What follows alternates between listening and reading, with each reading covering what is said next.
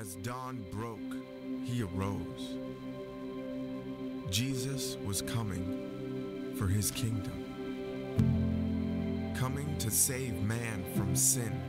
Coming to crush the hold of death from within. Coming so man could live with him forever. But man's heart did not desire his saving grace. He came humbly on the unbroken foal of a donkey. As he entered the city, the people rejoiced, but Jesus wept. You see, the crowds didn't want forgiveness and mercy. They desired an earthly victory. They followed Jesus for misguided reasons. They followed his works, but denied the freedom in his words. He came for a spiritual kingdom, not of earth, but the kingdom of heaven. And though legions of angels knelt before him, he did not come to wage war on the Romans, but to wage war on religion. That cancerous hypocrisy driven by pride, which concluded that the sinner should be shamed and excluded. But these very sinners were the purpose of his crucifixion. Make no mistake, Jesus did not die a victim. He was instead the willing sacrifice for our sin. We worship Jesus today, not because of what he may do for us, but because of who he is to us, our King, our Messiah, and our God, who brought his kingdom through a cross, the heavy cost that pointed to a promise, a revelation that one day will stand with every nation, tribe, and language. Palm branches lifted high, one voice united in a deafening cry. Salvation belongs to our God. Jesus is here. His kingdom is here.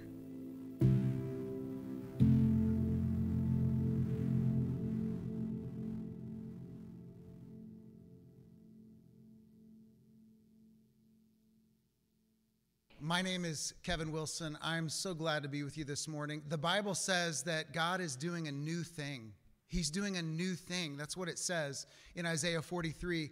I don't know about you, but I need a new thing every morning, especially before coffee. I need a new thing. I need new energy, new vision, sometimes new grace, new forgiveness. And I just want to say, wherever you are this morning, I believe God wants to speak to you. He wants to encourage you. He wants to meet you. For some, he wants to touch and heal where we have wounds. He wants to help us understand who we were, who we can be, and how to get there. And I believe today he's going to communicate some practical steps to do that. So I'm excited today. You are prayed for. Our service is prayed for. And I want to say welcome to those of you who are streaming in or watching our recording.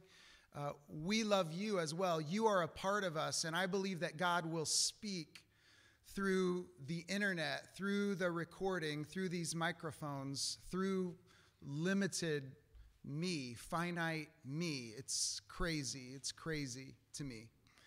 But I just want to pray for us and then just get ready. We're going to say good morning to somebody. So just prepare yourselves. Please pray with me.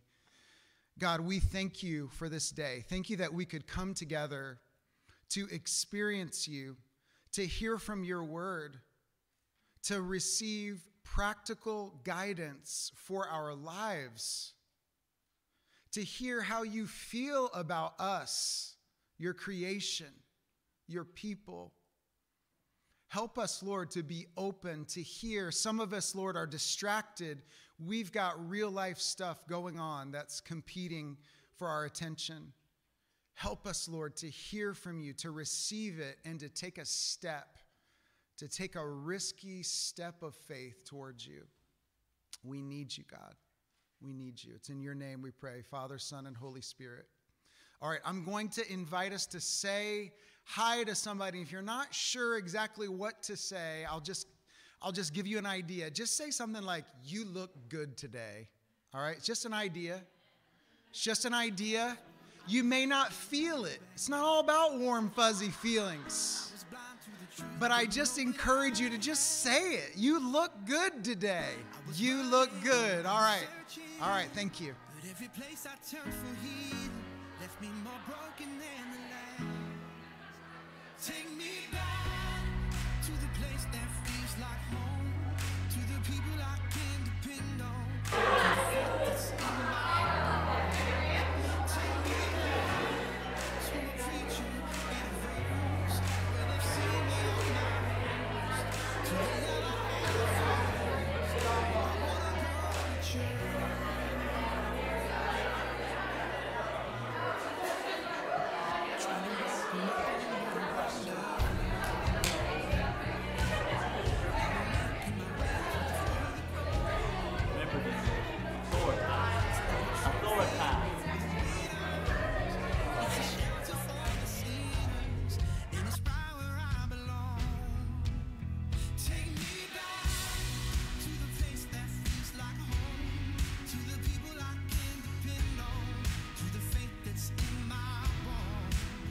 Take me back to a preacher in a verse where they've seen me on my worst, to the love I had first. I wanna go to church.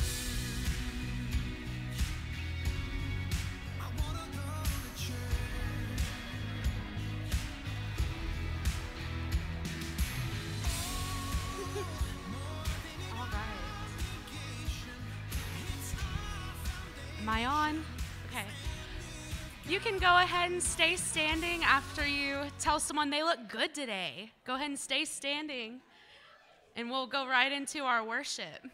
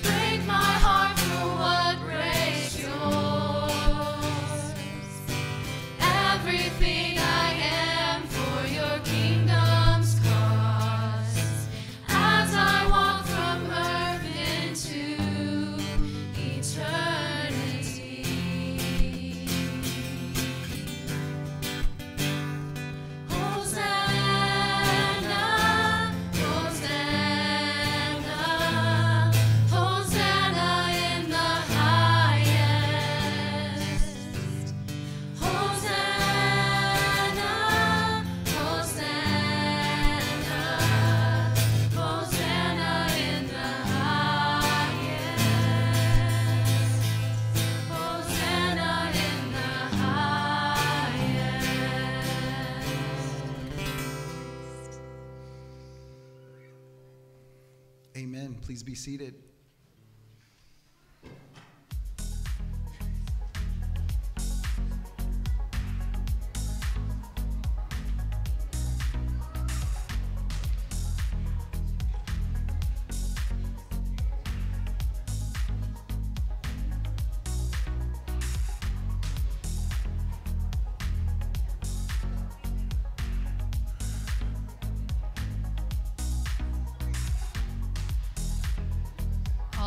Good morning, everybody. Good morning. For those of you that don't know me, my name is Sarah, and whether you're joining us in person or online, we're just happy that you're worshiping with us today. There are 2 cards. There's a welcome home if you're a visitor with us today that you can fill out, and then also a written prayer request. So sometimes, even though the Lord knows what's on your heart, it's hard to verbalize it. So if it's easier for you to write it down, you could put it in the offering plates whenever we get to that portion. And we have a board meeting after church today following service. And we had a wonderful time with all of our kiddos at the Easter egg hunt yesterday. So special thank you to all those who helped get everything prepped and volunteered their time with that. And Easter service is next Sunday, where we will be also witnessing 4 different baptisms. So remember to invite your friends and family to spend that amazing morning with us. And also be sure to download the WSCC and FLC Church Center app. And you can also scan the QR code that will be on the screen after our fun little photos from our hunt. So that way you can stay plugged in with everything that's happening down here. And Pastor Kevin's Accelerate class will take a break this week due to the board meeting, as well as Easter Sunday next week. So then we'll pick back up in 3 weeks then. And starting back on April 1st, there's a women's small group that meets on Monday evenings at 6 o'clock down here. And every second and fourth Thursday mornings at 10, we have a ladies' Bible study, so that will be this Thursday coming up. As well, on Thursday night, we have a men's Bible study at 6:30 and a virtual men's marriage recovery class that Pastor Kevin leads. So there's contact info sheets on the table out in the foyer that has a little snippet and who you need to plug in with if you're interested in any of those. So that's everything I have for you. If you guys will please play with me today. Dear Heavenly Father, thank you for everybody who made it here to us in person or those who are plugging in online. We're just so thankful to have them here, Lord. And be with us on this beautiful Palm Sunday as we prepare our hearts and our minds for Kevin's message today, as well as just getting ready for Easter next week, Lord, and what beautiful, beautiful day that will be. So be with us as we continue our week and just bring us back here safely next week. In your name we pray. Amen. Thank you, Sarah. Yeah, I just want to highlight that we really do love kids and families. We love, every demographic, but I just want to say you really missed out if you weren't at the Easter egg hunt. I mean, I got quite a few eggs before the kids were able to get to them. It was a lot of fun. It was a lot of fun. Anyway, no, seriously though, that's a joke. Seriously though, we do value all of our people and especially our kids because Jesus loves children. I mean, the disciples said, Jesus is way too important for these kids and it's so beautiful. Jesus says, no, you don't understand me. You must not know me. I love children. Bring them to me. It is not a waste of time. It is a beautiful thing. And so if you see me laughing and, just enjoying the kids, I just want to say they get it. I think understanding Jesus and spirituality in so many ways is easier for kids. Mm-hmm. Like they come in and they just know who loves them. And they're just drawn to people that love them and having fun. And so one thing I want to highlight, we do a lot of things here at Westside Christian. I mean, we've got people that are involved in all kinds of things. And one thing I want to highlight is we have several Boy Scout and Cub Scout families. And I want to highlight Chad and Michelle Offerman and their work with their kids. And I'm not going to call them up or ask them to stand, but I just want to say Carson recently was rewarded the God and Me pin. And I just think that's awesome. And he probably already went back with the kids. Well, if you get a chance to tell Carson, great job. And you guys are doing a great job, because whether it's Cub Scouts or Boy Scouts or coaching or just getting them fed and in bed, listen, that's hard work.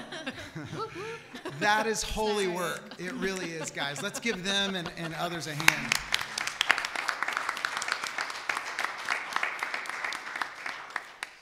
Parenting it really is hard.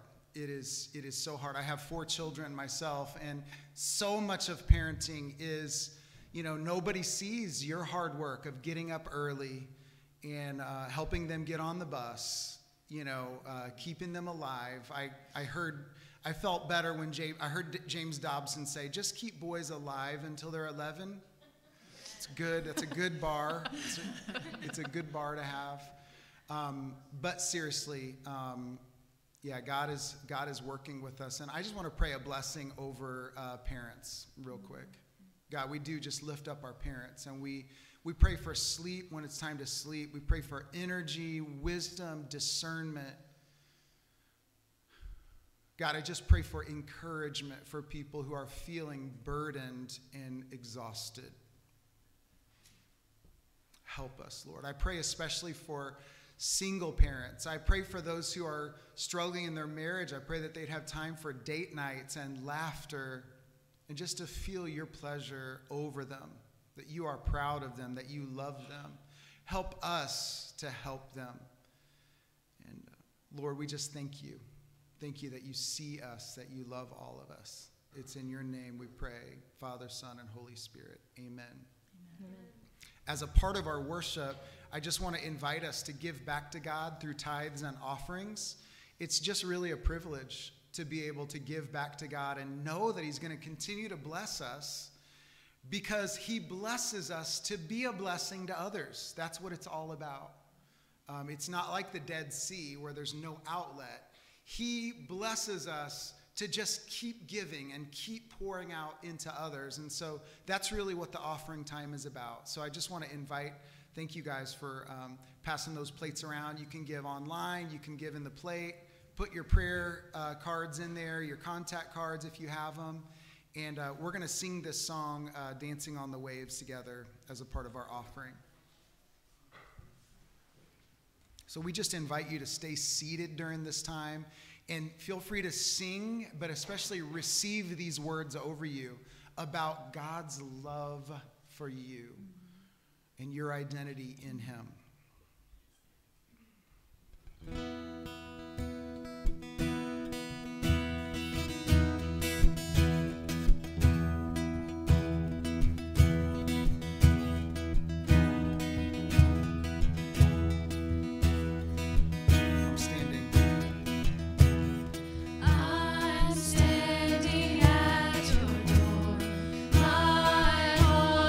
Calling yours, come fall into my arms.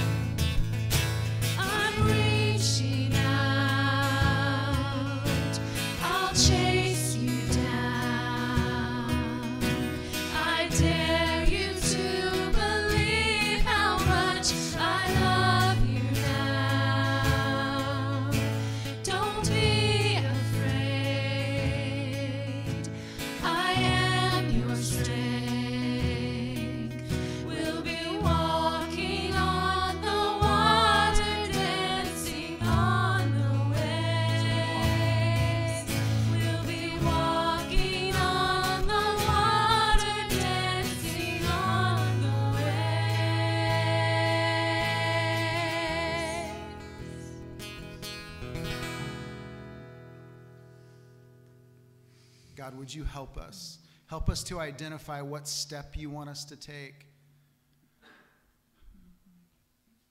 Some of us, you're calling to get in the boat with you. You're in the boat, or to allow you to get into the boat. Some of us, you are calling to get out of the boat and walk on the water and trust you. Help us, Lord. Help us to step into it, to keep our eyes fixed on you, Jesus. It's in your name we pray, Jesus. Amen. Amen.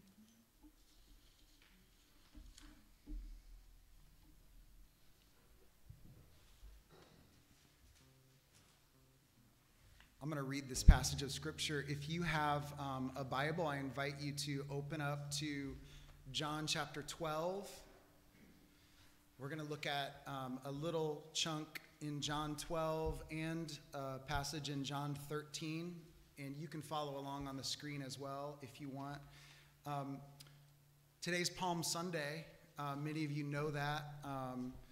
The church has been decorated beautifully. It was always one of my favorite holidays as a kid, simply because it was a little bit of Florida that came into church and made it less boring for me as a kid.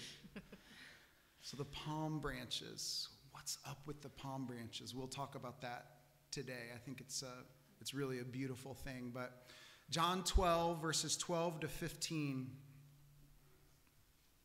John 12, verses 12 to 15.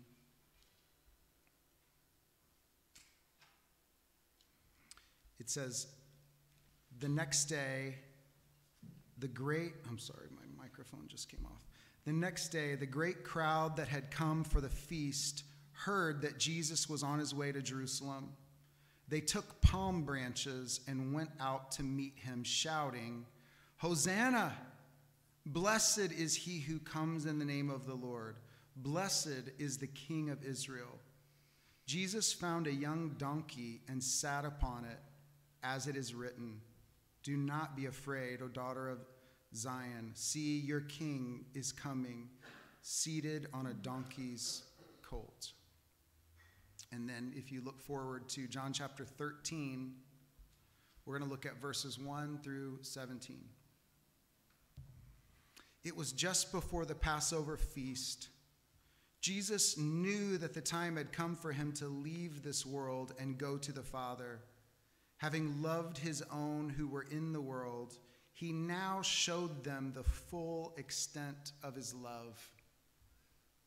The evening meal was being served, and the devil had already prompted Judas Iscariot, son of Simon, to betray Jesus. Jesus knew that the Father had put all things under his power, and that he had come from God and was returning to God. So he got up from the meal, took off his outer clothing, and wrapped a towel around his waist.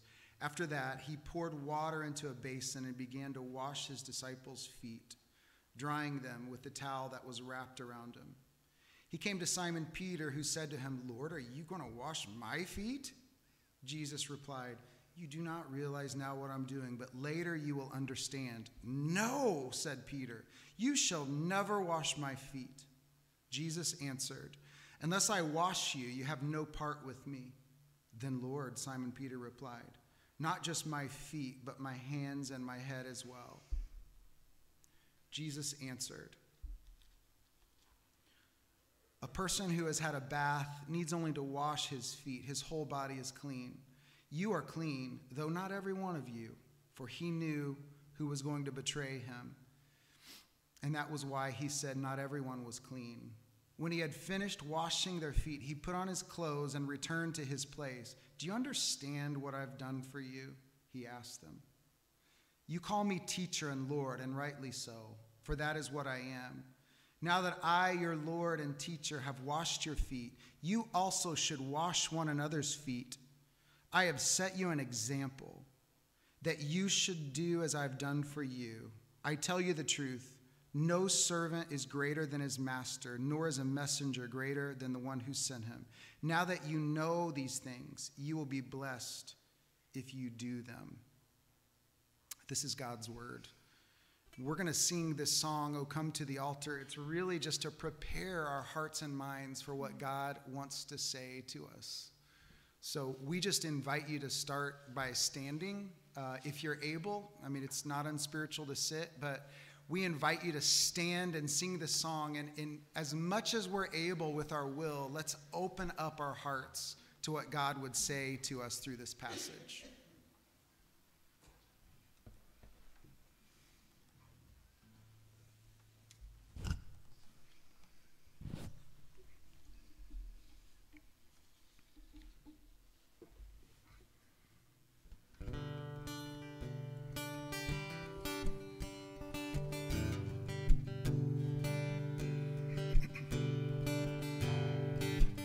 Are you hurting and broken within?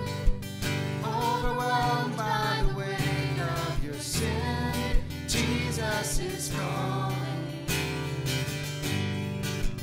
Have you come to the end of yourself? Do you thirst for a drink from the well? Jesus is calling. Oh, come to the altar.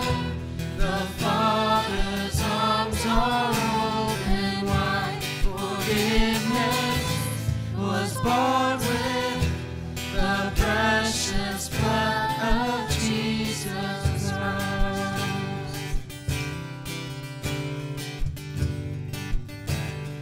Leave behind. Leave behind your regrets and mistakes. Come today, there's no reason to wait. Jesus is calling. Bring your sorrows and trade them for joy. From the ashes a new life is born. Jesus is calling. Oh, come to the altar. The Father's arms are open wide. Forgiveness was bought with the precious blood of Jesus Christ. Oh, what a Savior. Oh, what a Savior. Isn't He wonderful? Sing hallelujah. Christ is risen. Bow down before Him, for He is Lord of all. Sing hallelujah. Christ is risen. Oh, what a Savior.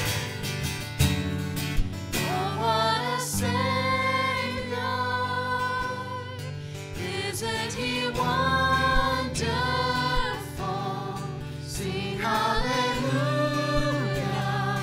Christ is risen. Bow down before Him, for He is Lord of all. Sing hallelujah. Christ is risen. Come to the altar. Oh, come to the altar. The Father's arms are open wide. Forgiveness was bought with the precious blood of Jesus Christ.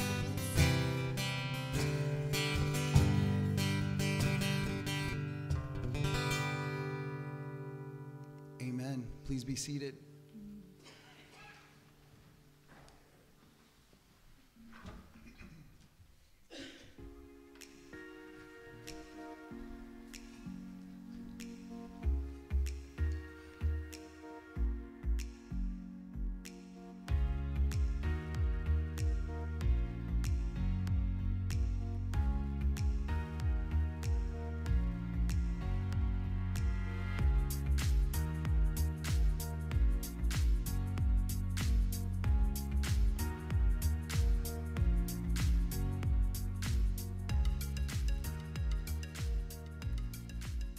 Again, my name is Kevin. I'm glad to be with you today.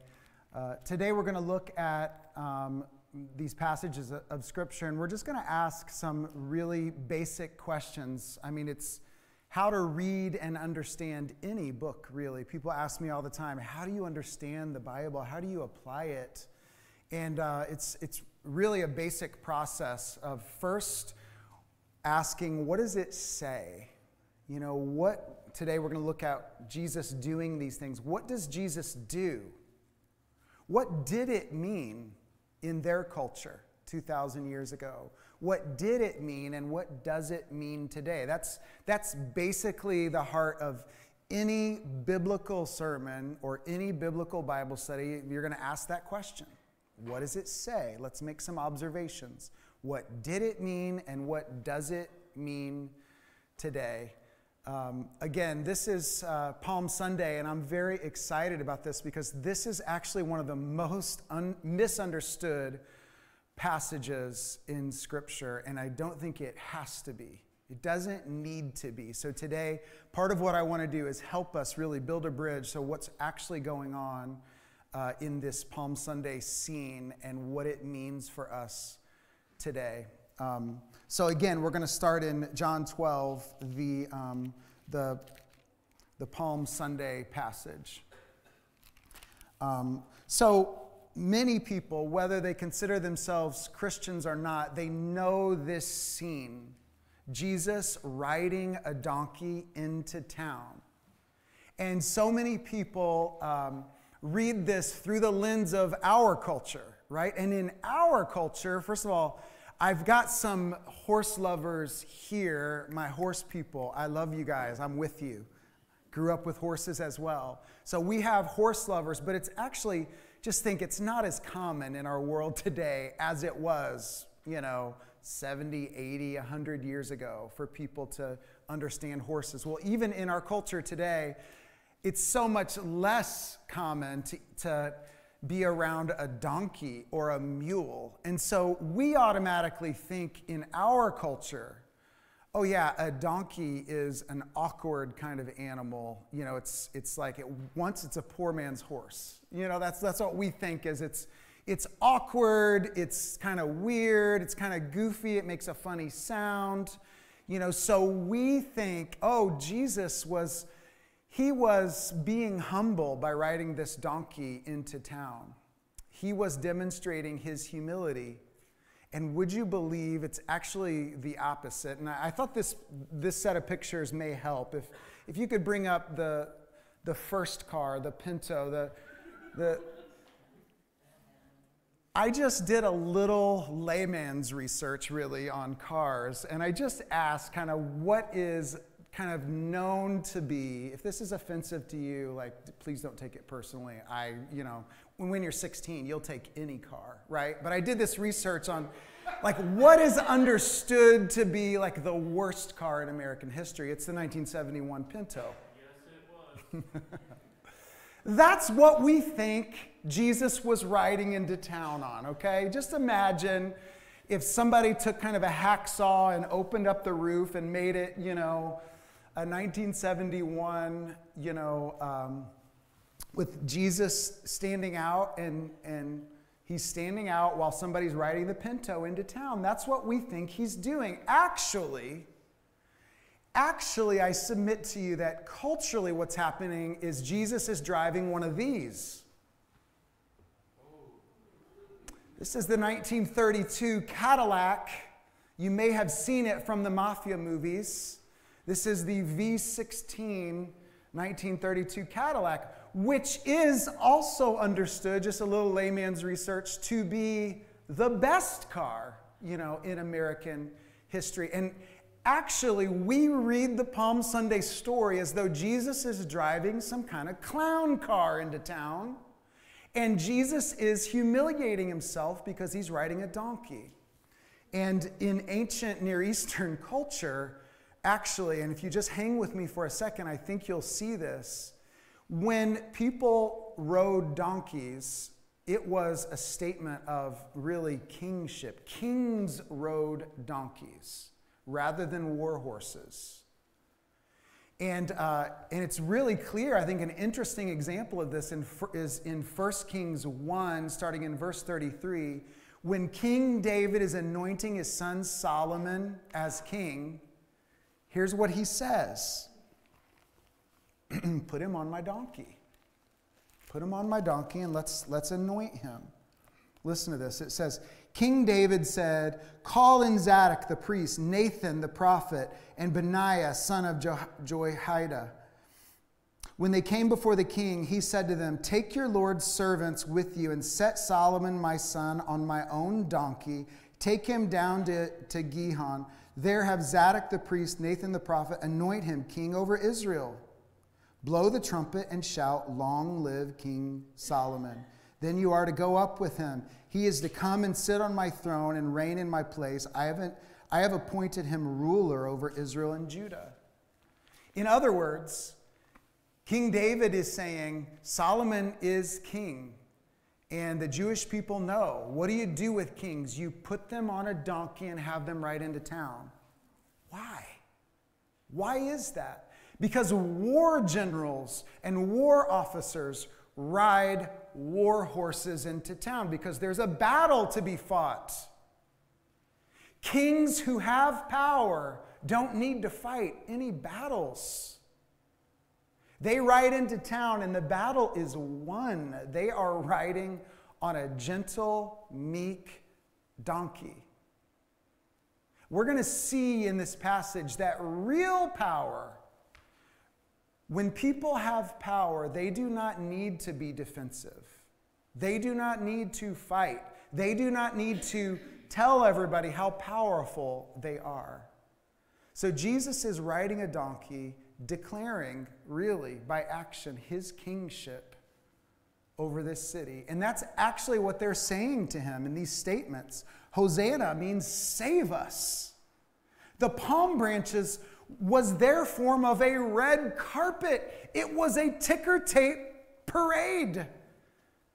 They were declaring that Jesus is our king. He's the king. Blessed is he who comes in the name of the Lord. They're saying he's the Messiah. He is God's representative. Blessed is the King of Israel. Jesus found a young donkey, sat on it. As it is written, verse 15, do not be afraid, daughter of Zion. Your king is coming, seated on a donkey's colt. But what kind of king is Jesus? That's what we're going to ask. So if Jesus is riding in on a V16 Cadillac and he's saying, I am the king, it is appropriate for you to worship me. It is appropriate for you to put down red carpet for me. What does that mean for us? Or I'll ask it this way, what kind of king is he? Because what did kings do, or what do kings do, in our culture today? Kings subdue others. Kings typically abuse their power. Kings threaten, you either submit to me or I kill you. That's world history. That's what kings do. But Jesus is not that kind of king. So what kind of king is he? And I just want to pause here for a second. And I want to acknowledge, for some of you who are listening this morning, you would say Jesus is your Lord and your King. What kind of king is he? Have you surrendered to him? Because that's a part of his kingship. It is surrendering your life, your will, your ugly parts, the things you think nobody knows about. It is surrendering to this king. What kind of king is he? And we're going to look at this passage in John 13 as Jesus demonstrates what kind of king he is. He's different than any other king in world history. I'll just say that. He is a different kind of king, so much that even his own family did not understand when he started to proclaim to be the Messiah. Even his own family said, he's out of his mind.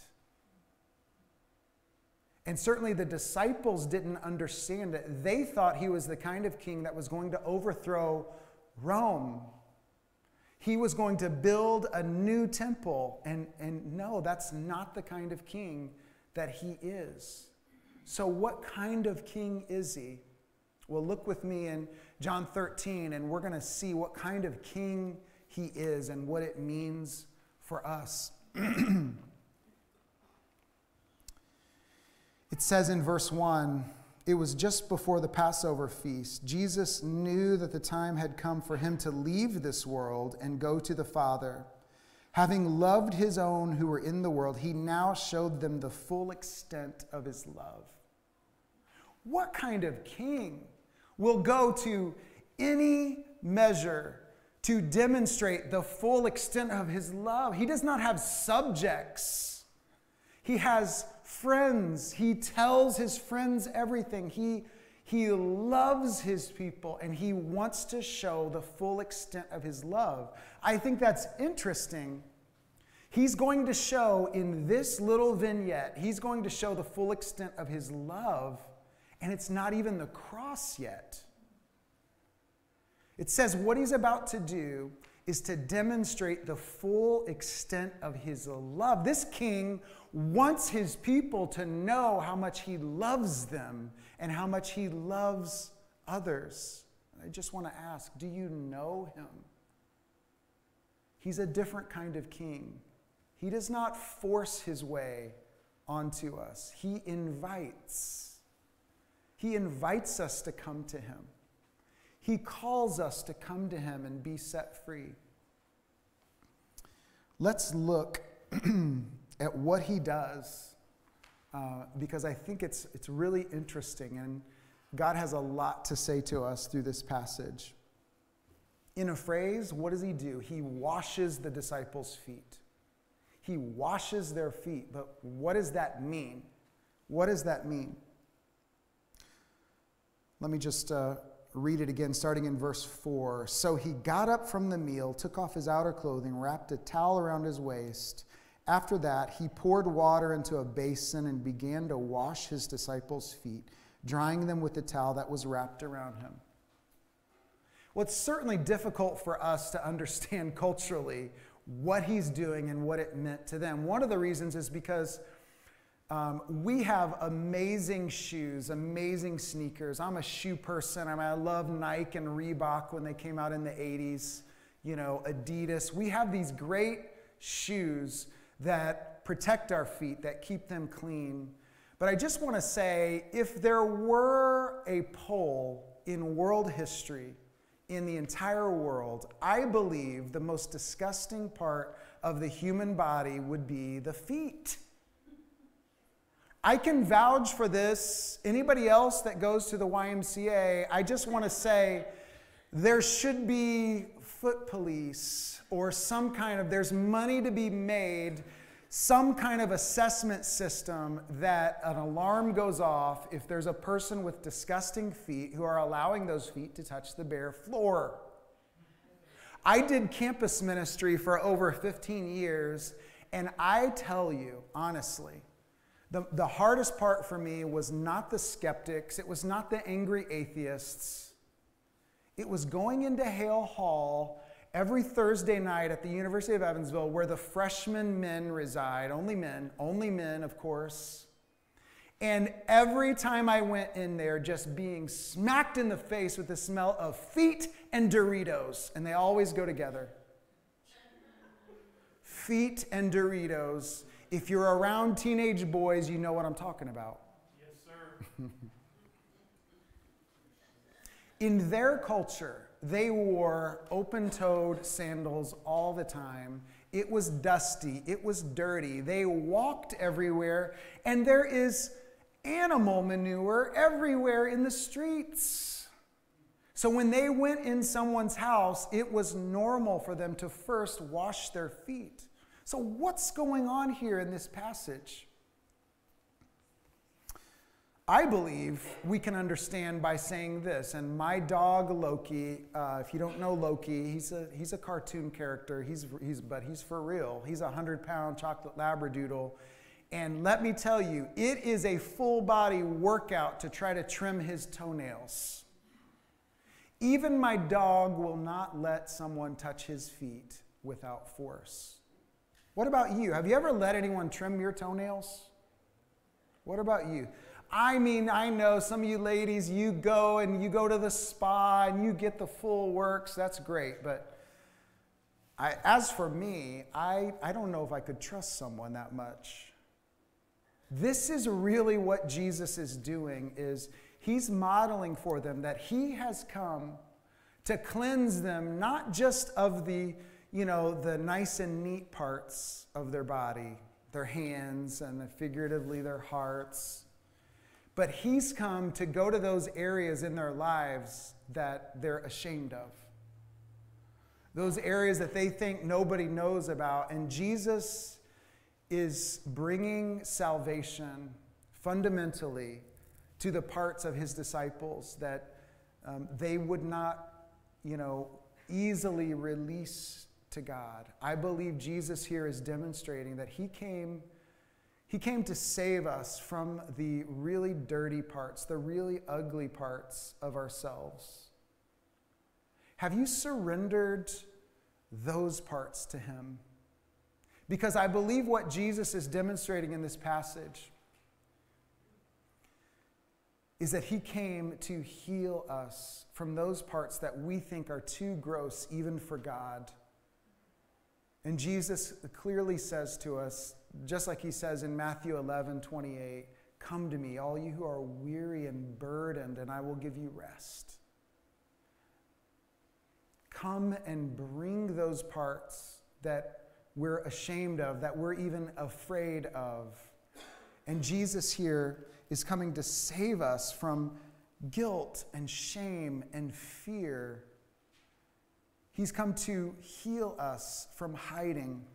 I do think it's interesting, by the way, that John here notes multiple times, this was not just the disciples, that were with Jesus. This also included Judas. Judas had already decided to betray Jesus. And multiple times, John makes it clear that Jesus is washing Judas' feet. He washes all 12 of them. And I think it's interesting here that Peter certainly doesn't understand what's happening. And so he says, "Jesus, no, do not touch my feet." His feet must have really been gross for him to say, "No, Jesus, not my feet." I think it's interesting. Some of us this morning might identify with Judas, that you feel like a hypocrite. Maybe this week you failed in some area. Maybe you feel like God certainly is not happy with me. And I think it's interesting here that Jesus invites Judas to relationship as well. He offers salvation to Judas. He washes his feet just like he does the others. And here, Peter, maybe some of us identify with Peter and we say, "Oh no, not that part of my life." Wherever you are this morning, whatever you've experienced, whatever you've done, this is a great scandal of Christianity.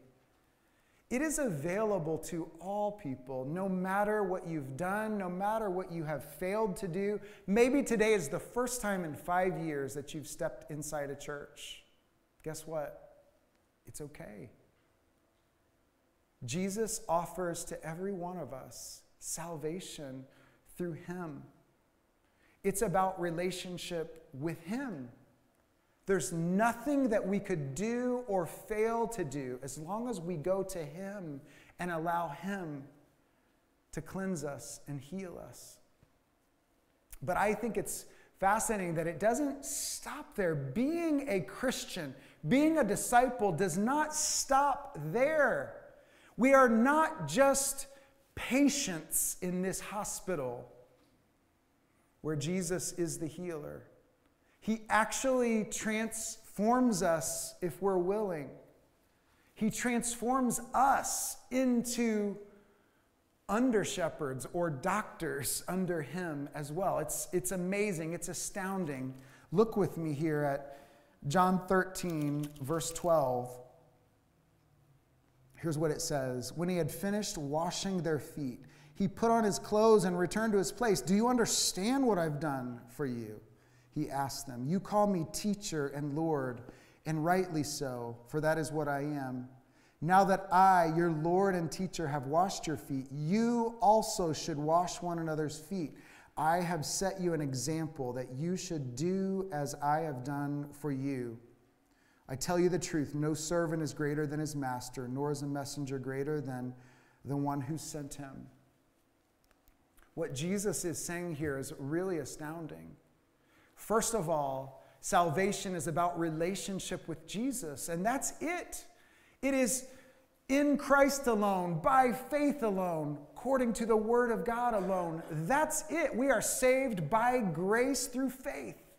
There is nothing else that is needed to experience salvation. But He doesn't leave us there. He turns us into missionaries. He turns us into disciples.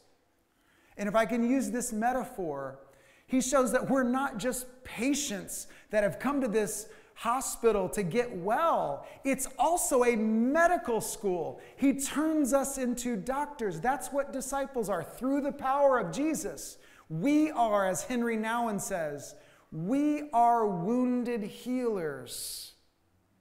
That's what it means to be a disciple now. Once Jesus washes your feet, now as Jesus says, go and do likewise. Now you understand. Help people come to me. That's what Jesus is saying. Help people follow Him. Wash their feet. Do the humiliating thing now. Disciples humble themselves, roll up their shirt sleeves, and jump into the mess. We don't stay back and just stay in our ivory towers and say, oh yeah, the world is going to hell in a handbasket.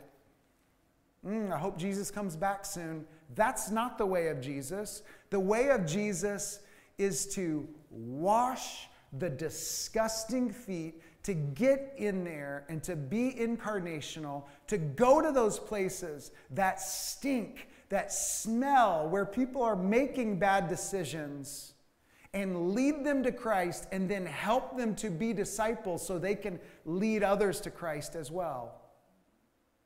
It's not just a classroom where we just memorize more scripture and read, and somehow we have all this information in our brains, and somehow that changes our identity to be more like Jesus. It's not just that. It's Ezekiel 36. He takes our hearts of stone and turns them into hearts of flesh. It's what Paul says in Romans 12, 1 and 2. He renews our minds.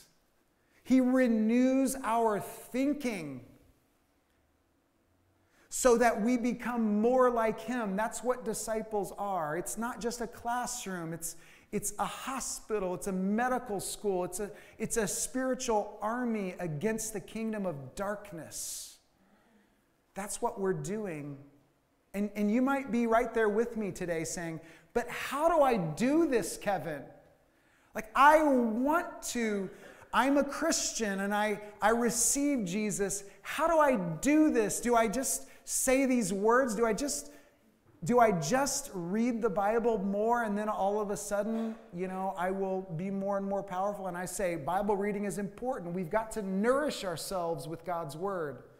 We've got to be renewed. We have to have a relationship with the Father, Son, and Spirit as He washes away lies. We've got to replace those lies with truth and disciplines and habits. But to the question, so many people ask me, how can I grow? I want to grow spiritually. I believe it's right here in this passage. How can I do this? I believe it's right here in this passage. And in a phrase, it's Jesus knew who He was. It is meditating on and internalizing this new identity, this identity that is in Jesus. Jesus knew who He was. It's amazing. Look with me here at the beginning of this passage, verses 2 and 3. How is it that Jesus was able to face Gethsemane and the cross, how is it that he was able to empty himself somehow? He emptied himself of his rights, as it says in Philippians 2. He emptied himself knowing that God himself, the Father, was going to raise him up. This is how he faced it. It's the same invitation to us. John 13, starting in verse 2, says this: the evening meal was being served. The devil had already prompted Judas Iscariot, son of Simon, to betray Jesus. Jesus knew. What did he know? Jesus knew that the Father had put all things under his power and that he had come from God and was returning to God. That's the key. Jesus knew who he was. He knew the name that was on his back. He knew his identity. So he was able to face any suffering, any humility. He knew who he was, guys. What are you talking about, Kevin? And I'll put it this way. Those of you here on the west side of Evansville, and it's okay if you're not from the west side, the west side of Evansville really loves high school football. Whether you are a Wrights fan or a Mater Dei fan, we really love our high school football. And I know this, when Wrights is playing poorly for some reason, let's say they're not hustling. They're not hustling. They're not working hard. I will guarantee you, I know the culture, what the coaches say to their players. Be who you are. Be who you are. It's the exact same thing they say over at the other school. And I didn't really learn what Mater Dei wrestling was all about until my junior year. I was wrestling this kid from Central, and I pinned him in about 2 minutes, and Mike Gable was furious with me. He was furious with me because I did not pin him in under a minute. And he said, be who you are. Don't those letters mean anything to you? And I'm not here to illustrate West Side sports because we can unpack that. We could do some unpacking with that. But I think it's important here that Jesus knew who he was. That's how he was able to do these hard things. He knew his identity. There is a disciple maker that I really love. His name is Neil Anderson. He's written several books, but one of the most influential books in my life is called Victory Over the Darkness. And basically, people came to Neil Anderson and said, I want to grow in spiritual things. I have these bad habits. How can I get rid of these bad habits? Do I just be more religious? Do I need to just learn more prayers, memorize more scripture? And Neil Anderson said this, that no, once he identified that it was about understanding our identity in Christ, that's when life change really started to happen for people. I believe one of Satan's strategies is to lie to us about who we are. He wants us to live into who we were. He wants us to live into who this world tells us we are, rather than who we are in Christ. Let me just give you an idea of some of the things, and this is from his book, Victory Over the Darkness, and we're going to read these statements that are completely biblical, and yet it's going to sound too good to be true. It's going to sound arrogant. These truths about who we are if we are in Jesus. It's going to sound arrogant, guys, but it's true. And I believe Jesus knew these things. So could we put those slides up for us, Matt? Who am I? I'm the salt of the earth. Like, we get that. That's from the Sermon on the Mount. That's pretty tame. Who am I? I'm the light of the world if you're a Christian, from Matthew 5:14. I'm a child of God, John 1:12. If you're in Christ, You are a child of God. Your DNA has changed. You are not just the child of your biological parents. You are now a child of God. Biblical. I'm part of the true vine, a channel of Christ's life. I am Christ's friend. I am chosen and appointed by Christ to bear his fruit. I am a slave of righteousness. If you are in Christ, you can't help but produce good fruit because you are a slave now of his. It's not any slavery that's a negative thing. It's a beautiful thing. I'm a temple, a dwelling place of God. His spirit and his life dwell in me. I am united to the Lord and am one spirit with him. I'm a member of Christ's body. I'm a new creation. Do you know that? If you are in Christ, you are a new creation. That's what 2 Corinthians 5:17 says. You are new. The old has gone. The new has come. Satan wants you to live into the old, but you are a new person, capable of new things. The next line from 2 Corinthians 5:18 and following. I'm reconciled to God, a minister of reconciliation. I'm a son of God and one in Christ. You are Jesus' brother. Through him, you have a new relationship with the Father. He's our Savior, but he is also our brother. He's the firstborn of those who have new life, eternal life in him. I am an heir of God. I am God's workmanship. I'm a fellow citizen with the rest of God's family. I'm a prisoner of Christ. I am righteous and holy. I'm a citizen of heaven, seated in heaven right now. I'm hidden with Christ in God. Chosen of God. I'm holy and dearly loved. I'm a son or daughter of light and not of darkness. I'm a holy partaker of a heavenly calling. I'm a partaker of Christ. I share in his life. I'm one of God's living stones being built up in Christ as a spiritual house. We could go on, guys. But how is it that Jesus did hard things? He knew who he was. He knew his identity. And he says of us, that's who we are now. We are connected to God through him.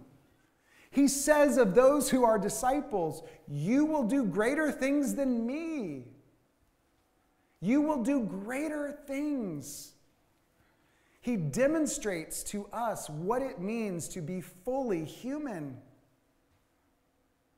We lower our bar and we say, yeah, but don't you know who I was? Don't you know the things I struggle with? And God's word says, no, that's not who you are now. That's who you were. So there are two invitations I want to say today, really simple. Some of us have not yet let Jesus wash our feet.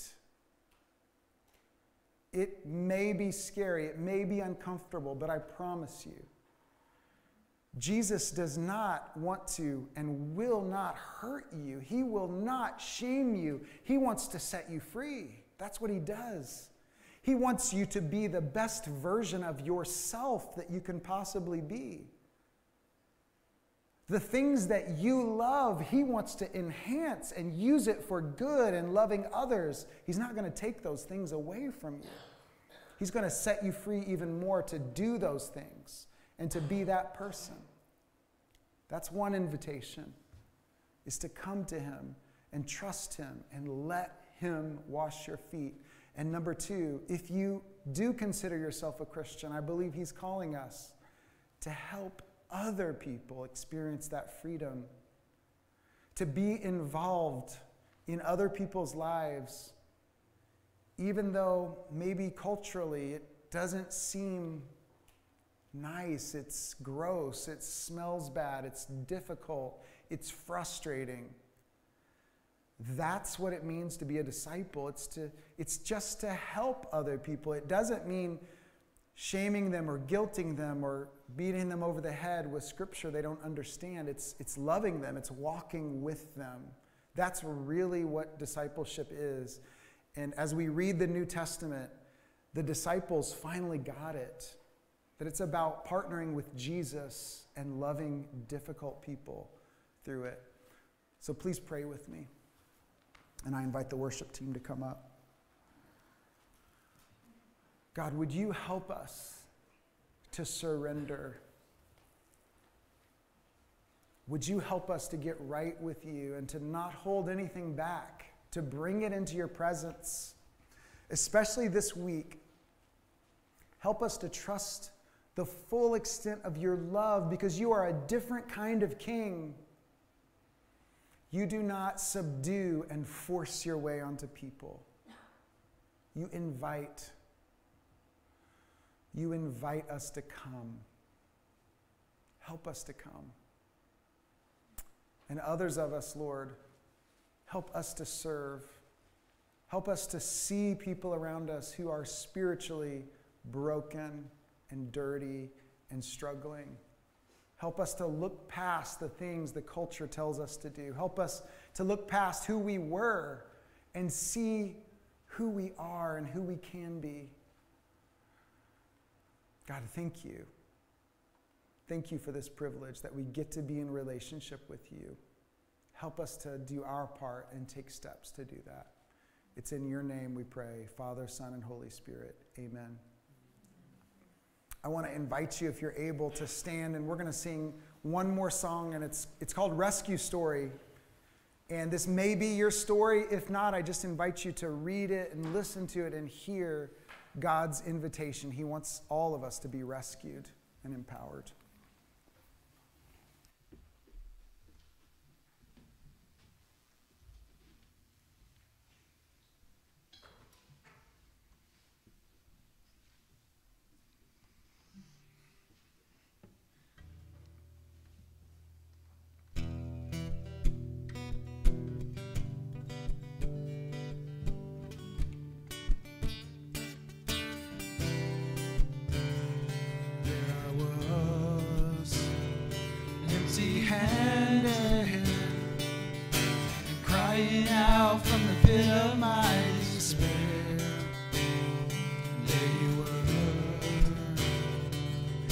Shadows, holding out your hand, you met me there.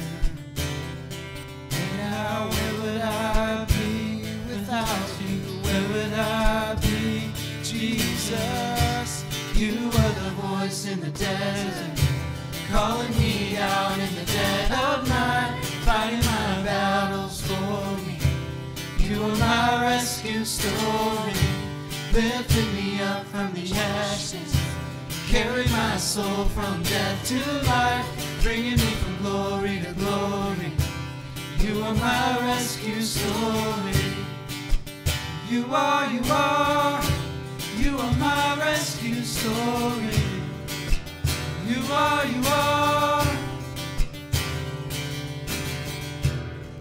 You were writing the pages before I had a name, before I needed grace. Singing songs of redemption, 'cause every time I ran away, we were louder than my shame. And now where would I be without you? Where would I be? Jesus, you were the voice in the desert, calling me out in the dead of night, fighting my battles for me. You are my rescue story, lifted me up from the ashes, carried my soul from death to life, bringing me from glory to glory. You are my rescue story. You are my rescue story. You are. You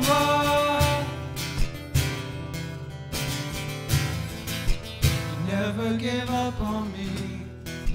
You never gave up on me. You are my testimony. You never gave up on me. You never gave up on me. This is my testimony. You're the voice. You were the voice in the desert, calling me out in the dead of night, fighting my battles for story. Lifted me up from the ashes, carried my soul from death to life, bringing me from glory to glory. You are my rescue story. You are my rescue story. You are my rescue story. God, help us to trust you. Help us to see you as you really are and to see ourselves as we really are. Help us, Lord, to trust you, to hear your voice, to know that it's good, that you have good plans for us, plans to prosper us and not to harm us, plans to give us hope and a future. We give it all to you. It's in your name we pray, Father, Son, and Holy Spirit. Amen. Have a great day, guys.